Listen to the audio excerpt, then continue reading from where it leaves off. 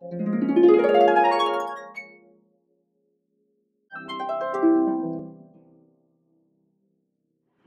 my 47 years of turning, I went through quite a few of those years with having to sand two areas out of the inside of a bowl quite often, probably more than I ever want to remember.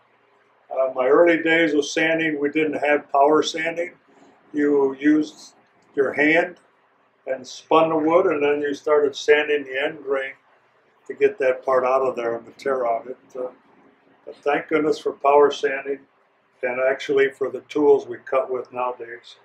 There are a number of tools that work. Let me preface this by saying there is no secret to cutting cleanly on the inside of the bowl. You can use a number of different types of tools, everything from a scraper right up to a number of different types of bowl gouges. They all will work. What you need to understand is how to set yourself up a little bit that you can be successful. I'm going to go through some of those things. I'm going to talk about the tools that I have. You don't need them all, but they're kind of nice toys to play with. You can use a 5/8 inch bowl gouge and get a lot done. We had a question the other night. Brett, who brought in that soft maple, he asked, what bowl gouge do I buy? And I went through it with him, and basically you can always turn with a bigger gouge, turn smaller, but you can never turn big with a smaller gouge. So buy the one you can afford, and then you can work from there. But you don't need a whole lot of tools to turn a bowl on that one. So we're going to take a look at those for them, to show it on that one. But that one is big. So I'm looking at here is a 40-40 grind on a bowl, or excuse me, on a gouge. And the 40-40 is by Stuart Batty, and it's very good for cutting down the side of the bowl. So if I'm doing natural edge bowls, this is my tool to use on the wings. If I'm doing a bowl that's fairly thin, I'm going to use this. The reason I will use it is that I can set it up at 3 o'clock or maybe a little less, 2:30, and I can cut down without much pressure pushing into the side of the bowl. If I were to take a bowl gouge like this and I was trying to cut wings with it, this is probably 70, and push into it, I'm going to make the wings flex on a bowl. They're going to go in and out. And when it goes in and out, the next one comes around, and I just left one that was flexed out, and all of a sudden I just hit one that's not, and it's going to take a pretty good cut out of that one. And that's what happens to you if we talk about wing bowls when you're up on top. But you can do it here too. If you push too hard into it. If I were to try to cut the rim on a bowl, I would have the handle way over here and use it down the side of the bowl and go toward the headstock. My pressure is toward the headstock. If I push into the side of a thin bowl, it's going to start vibrating. And we're going to hear some of those things as we go here. But this one here is, I had such a bargain I couldn't pass it up on this one. It's a 1-inch U. And the U is right here. That's what we refer to as the flute. This one is an Ellsworth, and that's a parabolic on that one. So, and this one also is a parabolic. But you can get a V from Thompson, and we're going to explain a little bit about the difference and how they cut. But you can see the width of this one is a pretty wide mouth in this gouge. The only reason I have this is if I want to go over the tool rest by quite a distance. That's a hunk of 1-inch steel back here, and that's really going to help me keep this thing from jumping all over. You'll notice the handle's quite long on it. I don't use it very often, but if I'm in a fairly deep, large bowl, I will work with that. I have some other ones here. And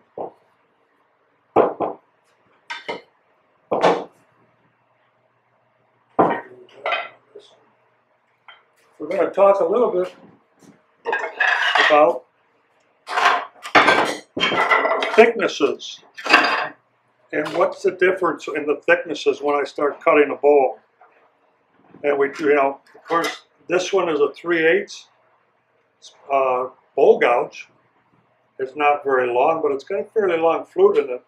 My maximum over the tool rest is probably going to be about that far before it starts to vibrate. And you won't hear it vibrating so much as you will.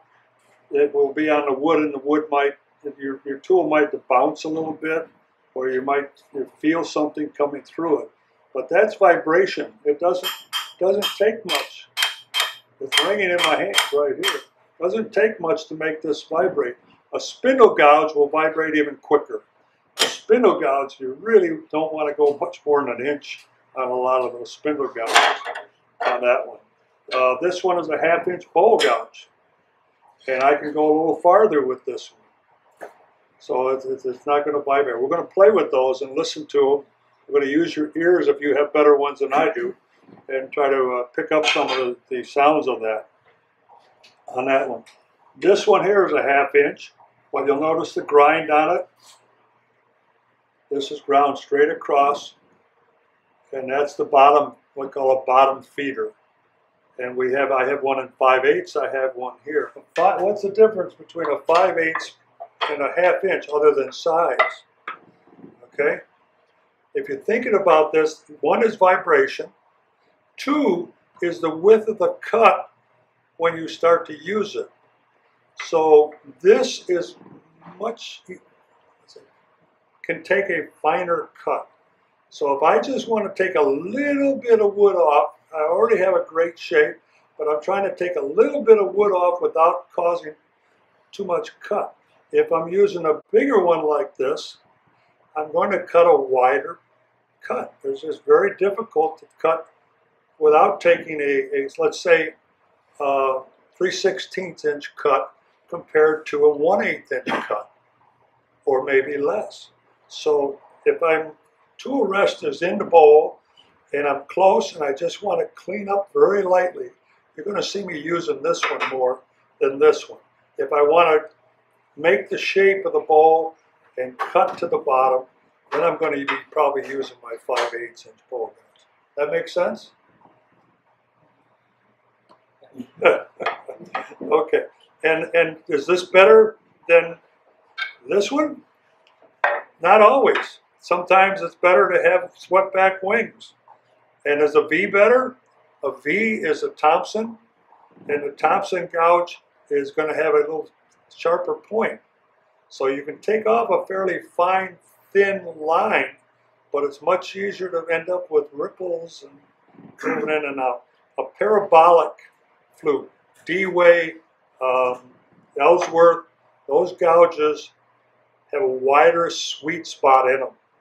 You're going to take a wider cut. Not necessarily a thicker cut, but a wider cut with those types of bowl gouges.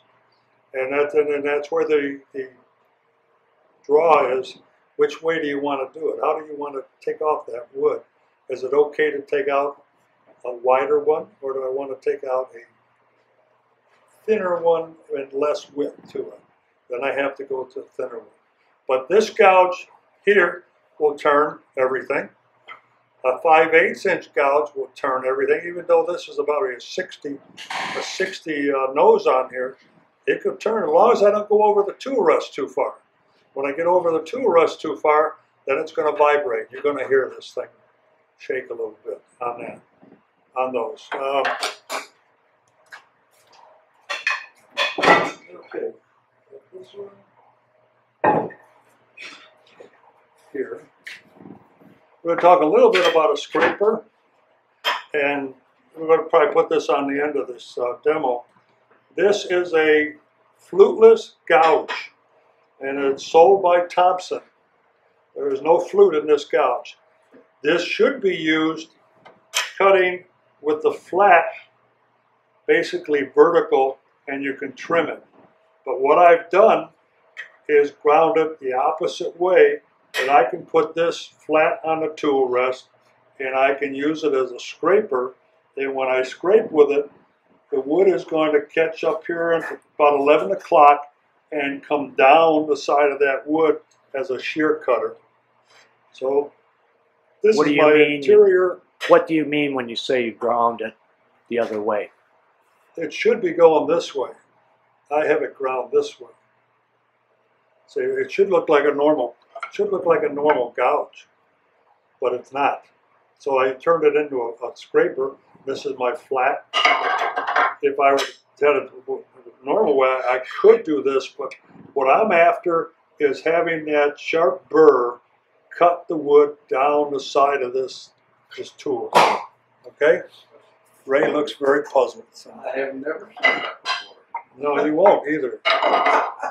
Some of us have our own little secrets on that one. Okay, any questions on tools themselves? Anything you didn't understand or you want to more pronounced, whatever, on that one? Okay? But again, all of them will work. It's just a matter of, we're going to start here with a 40-40 grind on this tool. This is the Ellsworth, or excuse me, the Batty grind. And as we grind, we'll talk a little bit about tool rest and position. Everybody remember when Stuart, if you came to the Stuart Batty demo, when he finished the cut, he wanted to be exactly at center line. Okay? And that's very important because when you're cutting around the bottom part of the bowl here, you want to be able to finish. You don't want to be above it. You don't want to be below it because that will affect the cut. You can tilt it in and cut this way, or you can start out here if you don't need it. But what I'm looking for is where I'm comfortable that I finish in that position. Now, again, I said this one is great to get down to about here. Now you're going to see it come out of the cut. And find my glasses. Got enough light on there? Pull the light down a little more if you can. I'll try. More better. More better, yep. Okay, we talked about being on the top here, and this is at 3 o'clock. If I rotate the tool with my right hand, this hand doesn't do much. All it's doing is going to just rest on top of it. But if I rotate it, I'm going to take wood off more quickly, and it's going to be a little bit rougher cut, but not too bad. But it'll go down the tool rest here. I'll speed it up a little bit. Now, when I start to get about here, see what's happening? See the tool jumping? You hear it? It doesn't want to cut. It's bumping on the back part of this bevel right now. Oh man, what do I do now? I'm going to drop the handle, raise it above center, and arc it down towards the center. I have to do that. If I try to go in here with it straight, it's going to get thicker, it's going to get thicker, until it starts bouncing all over. They're growling. And I just went, I went over about 7/16 of an inch deeper in the bowl than I wanted to. And I've got, if I look at this, I have another line right in here. And those were being caused by trying to control by going up and down into the bowl. So it can be done. And this is the way a lot of turners would turn back in the 80s, 70s, 80s. They would turn it. They would drop this down. But sometimes you start to get a smaller lathe, you're going to have trouble with this thing to hit the waves on you. So that can be a bit of a problem. Did a great job up here. You can see this is cut cleanly. Beautiful. All the grains perfect up here.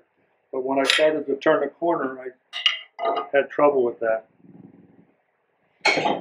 Along with having the tool rest in the right place is having sharp tools. I cannot emphasize too much that if your tool is dull, you're going to have trouble keeping it in the cut. You're going to have trouble coming around the bottom of the bowl and cutting it cleanly. I have bounced this one off the lathe a few times, so the nose is not in real good shape on this tool. And yeah.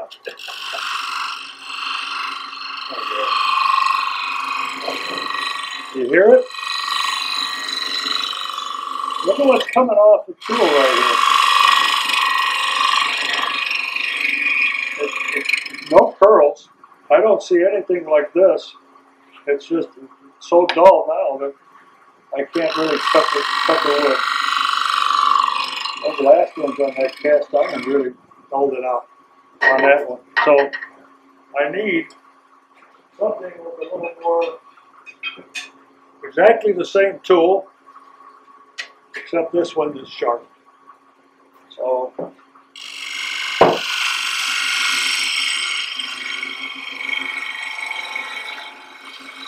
it's going to go deeper. See it?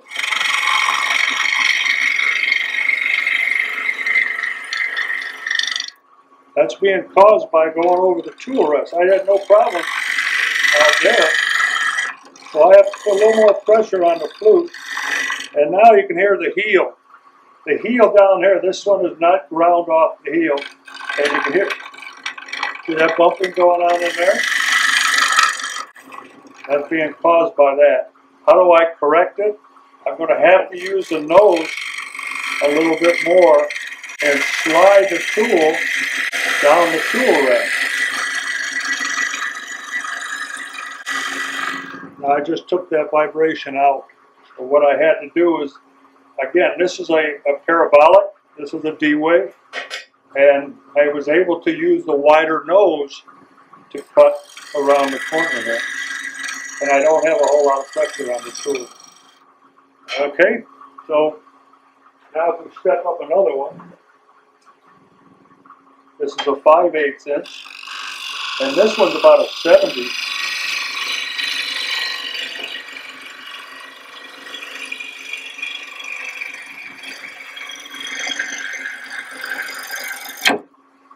See how it came around the corner?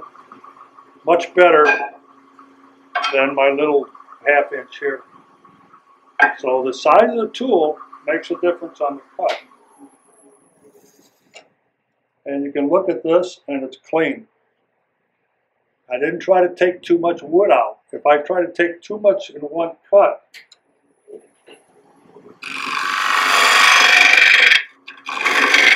what did I do? I went as fast as I could. You have two choices: slow down or speed up the lathe. And if you look in this one, you can see the number of grooves in there. If I could see the pencil right here. There's a groove right here, there's another groove right here. There's a number of them across there where I pushed in hard into the wood. And it's torn right through here, coming right up here, right in here. There you can really see it. Took a lot of wood out of there. So, okay, 3 things. Speed is important. Tool rest is important. And the thickness of the cut. How thick a cut are you trying to take off of this? You can use a lighter tool, but you have to take a finer cut. So if I take my 5/8 inch, and this one is straight ground across, I can finish out the bottom of a bowl. I can start up here, but I have to take a light cut if the bowl is thin. If it's a thin bowl, and I'm starting to push with this bevel. The other thing you're going to notice on this one is I have not ground this back. So whether we can go around the corner, it's pretty steep grind.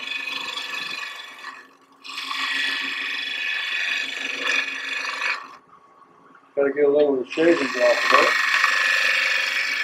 Now, I'm at 3 o'clock with the flute. I'm going to turn the flute up. Now I'm on the dangerous side. I'm cutting on the left side of the nose.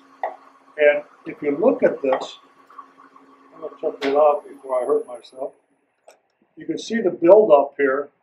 And right below it is where this tool was cutting. So there's powder here, and then right below it, that's where you can see where the tool has been rubbing, right on the nose there. So if I keep the flute up and I come around the corner here, notice I have to move the handle way over to the right. It's cutting on the left-hand side, but it's getting difficult to control it. Okay, why? All my cutting is on the left-hand side here. Everything's cutting on the left. So there's nothing to counteract it. There's nothing to keep me from, I have to use my hand to keep it from rolling back. And I can't go too thick because I can't get the waste wood out of there when it's cutting over on the left side. All right, so I'm going to turn this over to 2:30, 3 o'clock. Try to get it back in the groove here. Get that out of the way.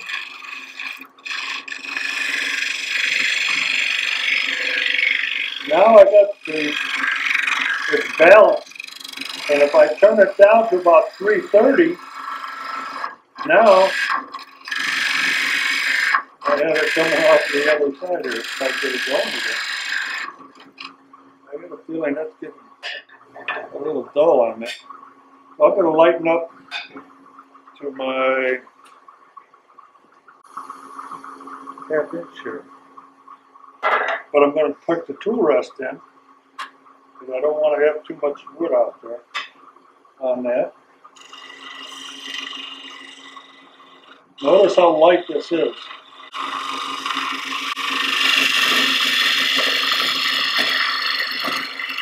You see how that cut much better? So that tool wasn't quite as sharp as I thought it was.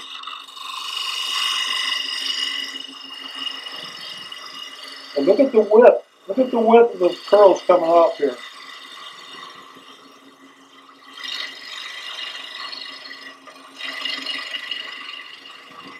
Now let's take a look at that, backing it up.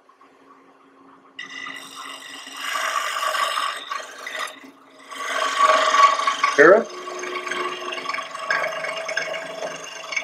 It's vibrating all over the place. Because this tool cannot operate that far over a tool rest. And it's got a big bump right up below this line here, right in between those two. I'd have to sand for a while to get that out of there on that. So again, the lighter the tool, the lighter the cut, and if you're just taking a little bit out, if we can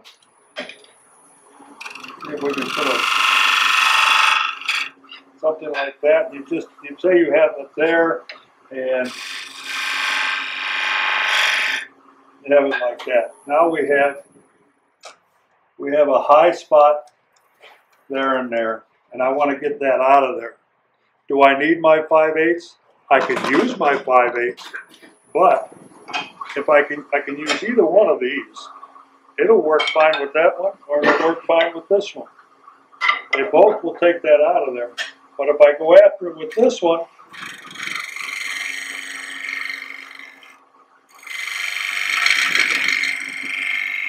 see that little shaking going on there? Hear it?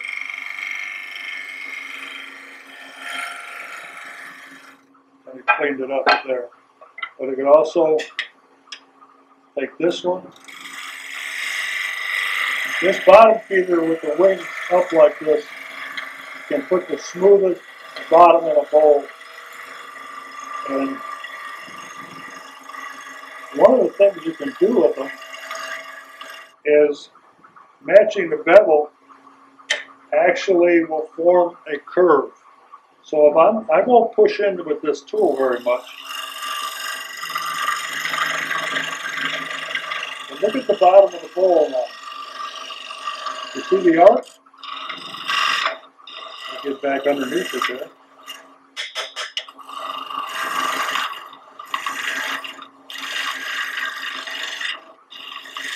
It's a little lower right there, so I knew I need to get some more wood out of it. And I'm going over the limit of this tool a little bit. It's starting to vibrate a little bit.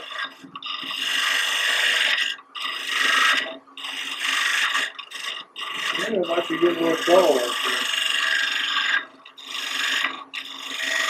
It's kicking out because it's lower on that one. But sometimes this tool can take the bottom off really well. I'm just trying to get rid of some here. But one of the things with this one is as you come around the corner with a wetback gouge. And remember the last time I slid the tool down the tool rest? This time I'm going to pivot it, so my pivot point's going to be about here.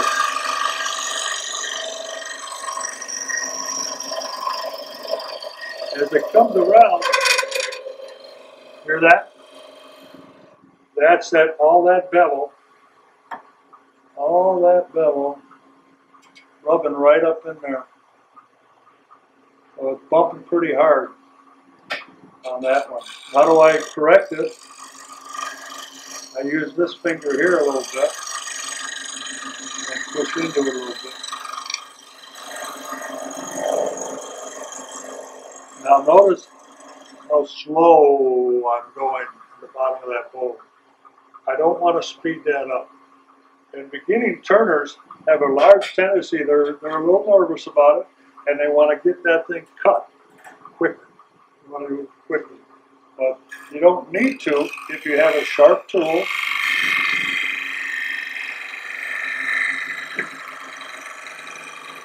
Let the tool do the work. Now we're going to speed this up a little bit more. And I think we're running about 1800 now.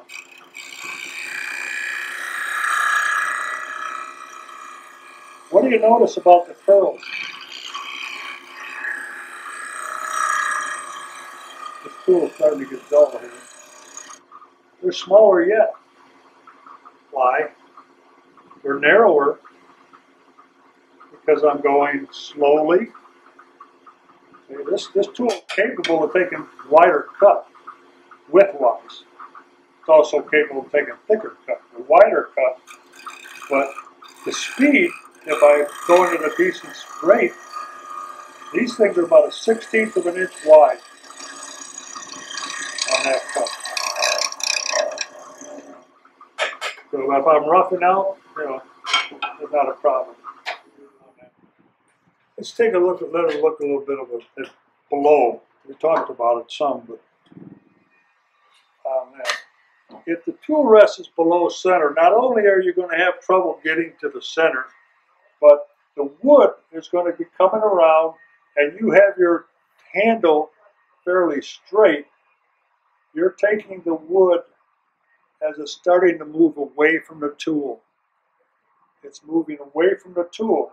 So to compensate for that, if you lift it, you're going to come off the bevel. If you drop it, you're going to take it out of the cut. And that's the two problems right away.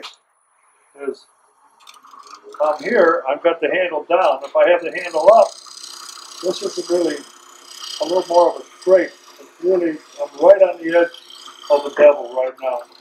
But I'm having to move it with my hand. And you can see what a sharp tool does. Now if I drop the handle too far, now I'm trying to come around the corner, I can't cut anything. It won't work anymore. Even if I try to go up, it's going to come out. It's going to start coming up on the heel. So, does everybody understand that? Makes sense there? And just the opposite, if I go above the tool rest, or excuse me, above the center, now I'm up here, and the wood's going that way away from me. I can cut it. But actually go higher. It's a little too good there. To cut it, I have to drop the handle a little bit.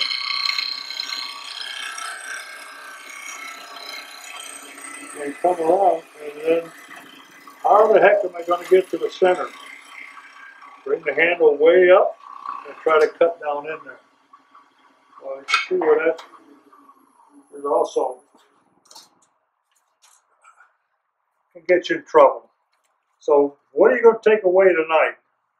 One, sharp tools. Sharpen them whatever way you can.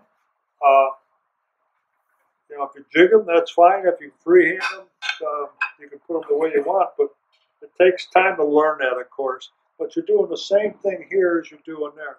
You're learning to read a bevel when you're grinding and feeling it. You might grind away the heels, cut down the size of the bevel. This one here you can see has been ground off quite a bit on there. So you can play with that a little bit. The bottom feeder, again, it's got to be sharp. Once it's sharp, most people can make it come around the corner because all I'm really doing is bringing this around level. If I'm at the center line, I'm above. So if I'm at the center line, this tool is just going to come around as long as I don't hurry too much and pull it out of the cut, or if I don't push into it and make it go deeper into the wood. All I'm really after is getting that thing to start cutting and take my time and let it form that arc in the bottom.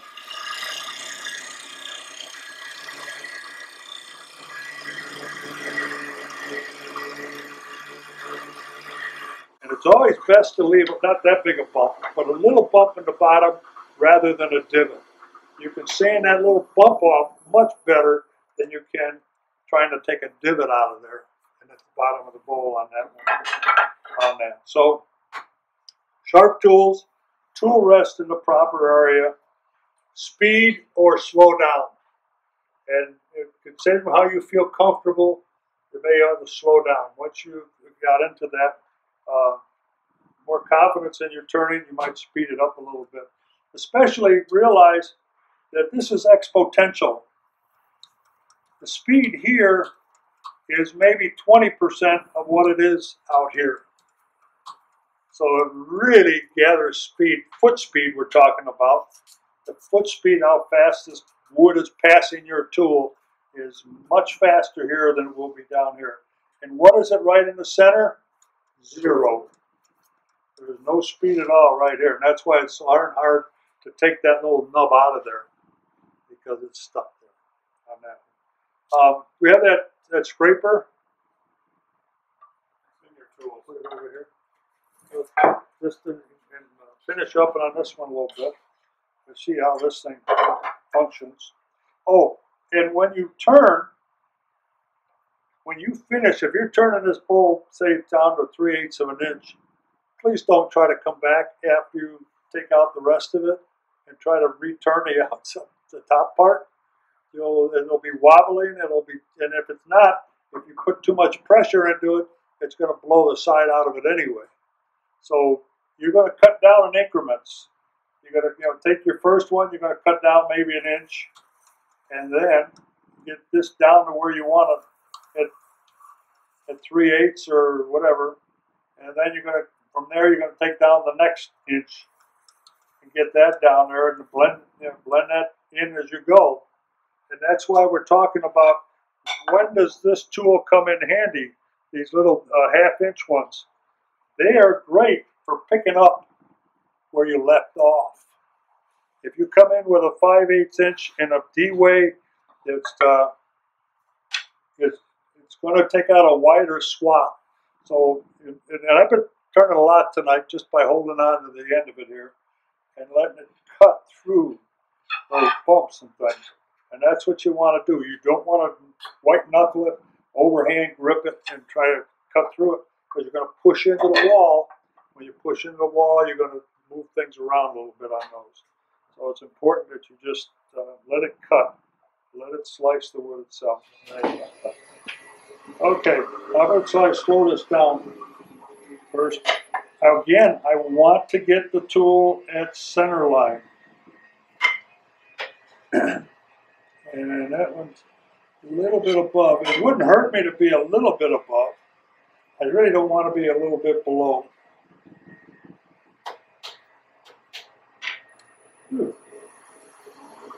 I do want some speed. Not a little too fast. Again, very light pressure. You're going to go at about 11 o'clock on this tool.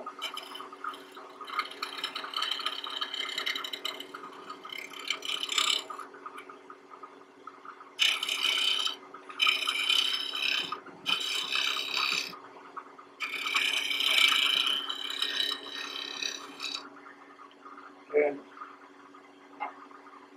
it's pretty light.